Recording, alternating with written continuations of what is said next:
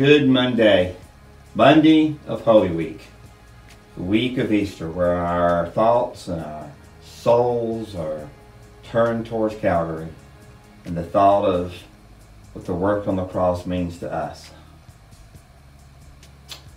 This week, as I come to you these 3 days, we're going to look at some people from the story. You know, there were 4 prominent evildoers that were connected to the Savior's death. Now, first there was Judas.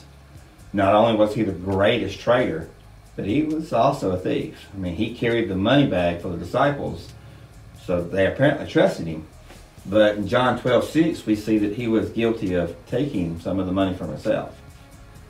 And I mean, and it begs the question, what man has ever been so close to the Lord whose heart was so far away? Second, there was Barabbas. He was a prominent insurrectionist. He was a murderer, and he was headed for the center cross. He was a despised enemy of Rome. And when Pilate asked that frenzied crowd which prisoner to release, he knew they would choose to release Jesus. But instead, they chose Barabbas, and they condemned Jesus. So Barabbas gained his freedom. Christ was indeed his substitute. And Barabbas knew what it meant to have someone die in his place. It meant nothing to him, though, did it?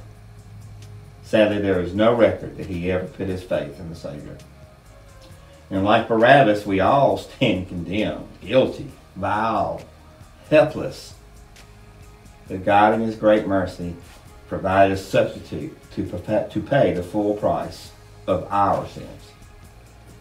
And finally, there are 2 other criminals crucified with Jesus. Initially, both men joined the mocking chorus.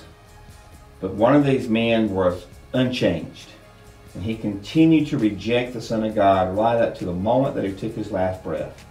He refused to look to the one who was just feet away from him, that could save his soul for all eternity. And he represents every lost and unrepentant sinner. Oh, but the other thief, who brings so much encouragement to us. Something caused the other to change. His eyes were open to the glory of the person next to him. He recognized him as both Lord and King, and his faith was great, believing that a dying Jesus would indeed have a kingdom. He called upon the name of the Lord. Lord, remember me. And he was glorious saved. And he certainly gives hope to us all.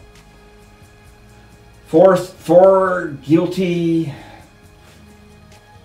sinners in the presence of Jesus. 1 who was saved.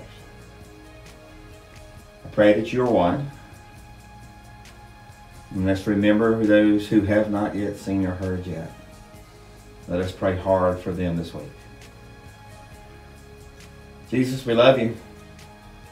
We thank you for your work that you did for us. Lord, it is not in vain in me.